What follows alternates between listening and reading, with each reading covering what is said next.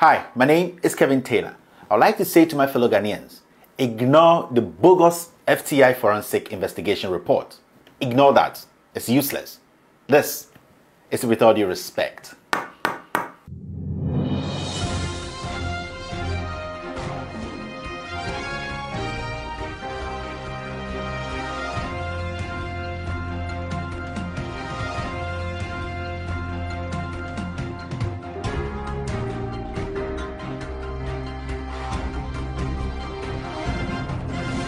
So with all due respect, my fellow Ghanaians, I've always been saying this to you. Focus. When you focus, you get to the last cent. Let us not lose focus on this PDS scandal. This government, this Nana Addo Dankwa Akufo-Addo government, this NPP government is trying everything to take our eyes off this fraudulent, this stinking deal, which at the end of the day will direct almost all the money we make as a country into the pockets of a few greedy men and women in this country. This is why I have always said to my fellow Ghanaians, focus.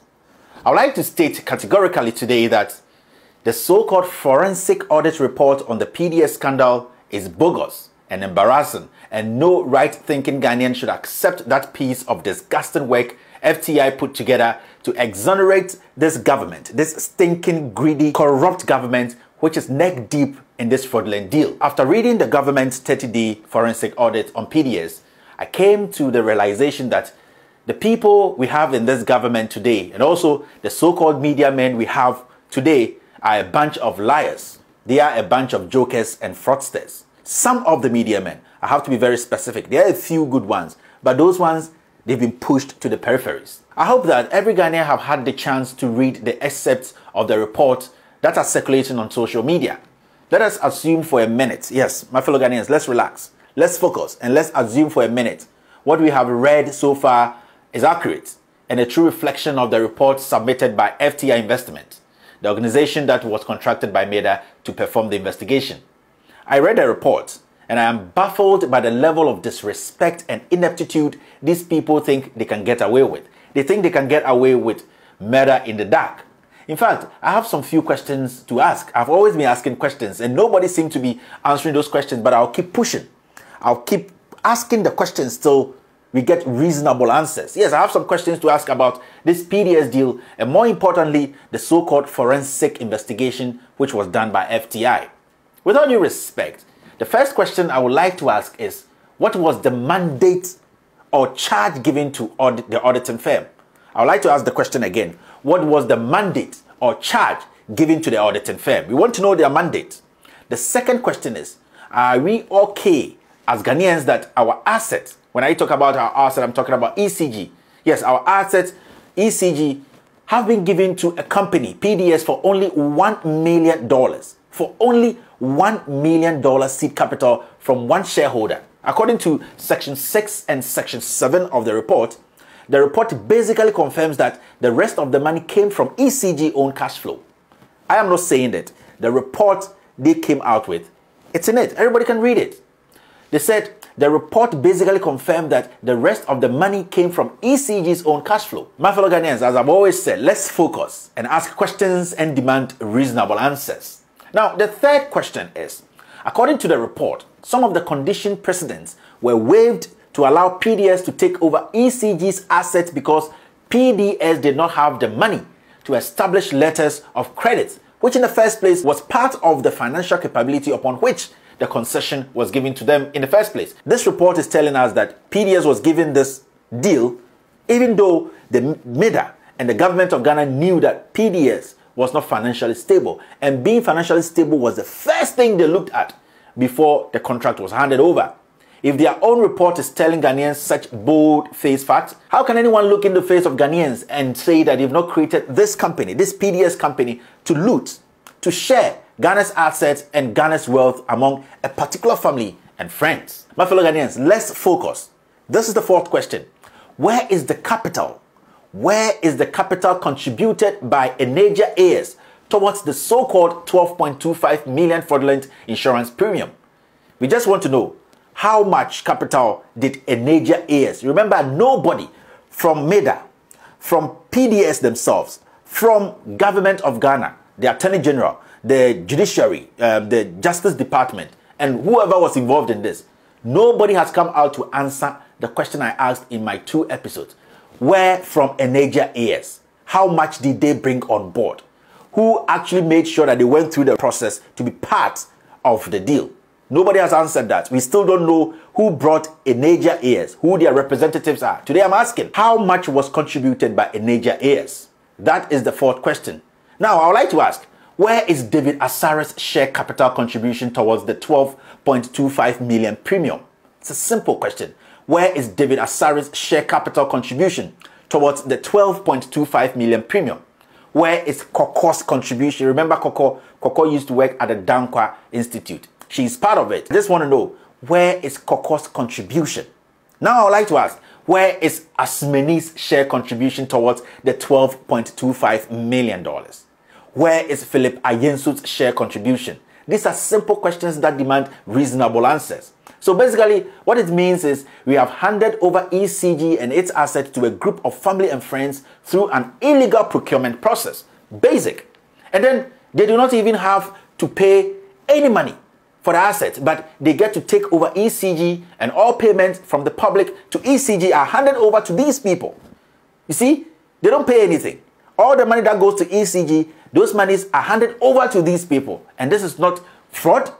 According to our president, he says this is not fraud.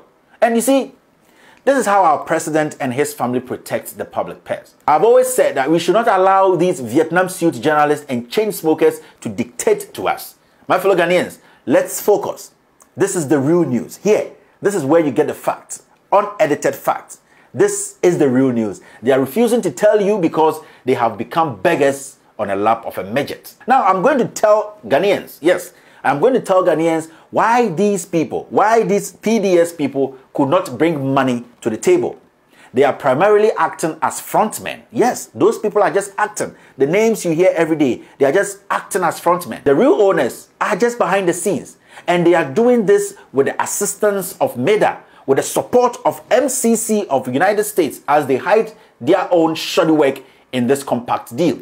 Now, for every Ghanaian to appreciate the real corporates that are behind this PDS deal, let's revisit 2008 when Ken Ofori-Atta, Edward Bamti, Akufo-Addo's brother, and Kelly Kajepo, and also Gabby Otchere Darko, and Nana Opoku Ofori-Atta were accused of mismanaging $47 million of Akufo-Addo's money.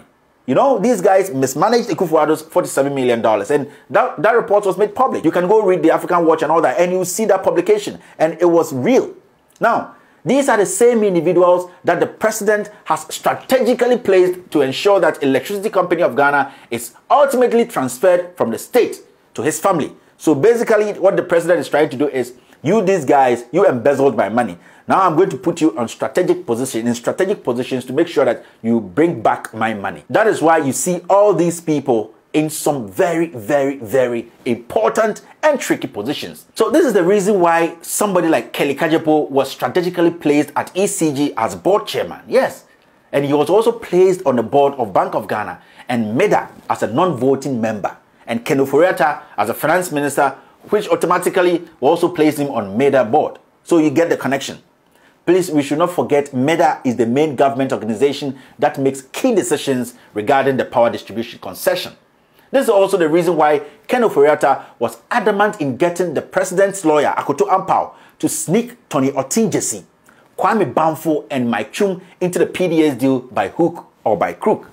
My fellow Ghanaians, stick with me and you understand where this crime is coming from. I would like to say this, and it's a promise. We will discuss these individuals very soon, and also how each of these actors are connected to their paymasters. It is very interesting to note that Tony Otin is one person that has been affiliated with MEDA and ECG since the beginning of the Compact 2.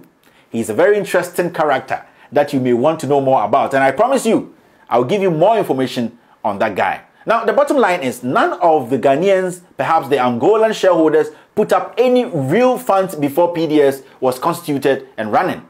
Meanwhile, the Ghana Investment Promotion, the GIPC Act, requires foreign investors to transfer their capital contribution through the banking system before they are recognized as foreign investors in Ghana. Now, wait. I keep telling you, focus. Now, wait. who heads the institution, the GIPC. Ofori Grant, another director of Data Bank, which belongs to Ofori-Atta. My fellow Ghanaians, let me make this clear to every single Ghanaian. My fellow Ghanaians, let me make this clear to you. PDS is not sufficiently capitalized because the fact of the matter is that the people who currently appear as the owners are in fact not the real owners. They are veils. These people we see as the owners of PDS are not the owners. They are just veils. Let me tell you, they are veils. When you peel off these veils, you will see the president, Akufo-Addo. You will see Ken Ofori-Atta. You will see Bumpty, the president's brother. You will see Gabby and Nana Ofori-Atta, Ochehene's brother and a member of the Akyem Mafia. These are the real people behind PDS, pure and simple. And some of these people, don't forget, my fellow Ghanaians, let's focus. Some of these people I have just mentioned are ex-convicts. And that's a topic to discuss another day. With all due respect, my fellow Ghanaian, the fundamental question of who the shareholders are will always present problems for PDS because the makeup of PDS is fraud from the beginning. And any attempt to massage the fact will only create more problems for these people. Some of the materials I have on these people, some of the materials are damning. The United States Inspector General of USAID has expressed interest in this issue with regards to MCC. In fact, I have spoken to them several times. That is why I have been quiet on this PDS scandal. I'm speaking to them and I'm giving them all the evidence. The thriller in Manila, the whatever you have, I'm making sure they are getting all the right evidence. So my fellow Ghanaians, people should not be worried. We will get to the bottom of this PDS scandal.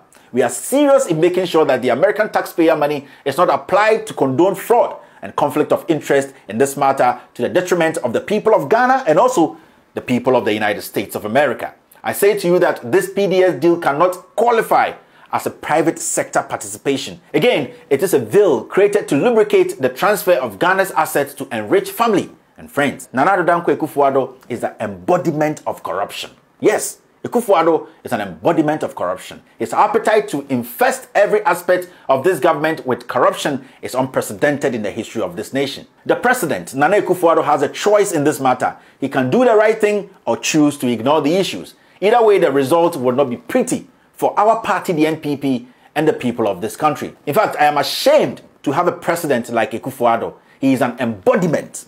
Akufo-Addo is an embodiment of lies and corruption. And finally, as a caution though, I will advise Ken Ofori-Atta, the cousin of the president and the finance minister of Ghana, to leave our infrastructure fund out of this. He can clean his mess with his Tony Otinjesi and his Mike Chum and Kwame Bamfo and the other guys, but he should not dare touch our infrastructure fund. Ghanaians, we will never rest, especially myself. I will never rest until the fraudsters behind this disgusting PDS scandal are revealed. They are apprehended, prosecuted, and jailed. Enough of the generational theft this country is experiencing under the leadership of Akufo-Addo. Ghana deserves better, and if even, we will have to make sure that this PDS deal is cancelled and ECG handed over to Ghanaians to fully own and operate. We will do that because we can't just allow a few thieves to come together and take advantage of our assets. My fellow Ghanaians, let us focus and also ask questions and also demand reasonable answers. My name has always been Kevin Ekobedu Taylor, and this is With All Due Respect.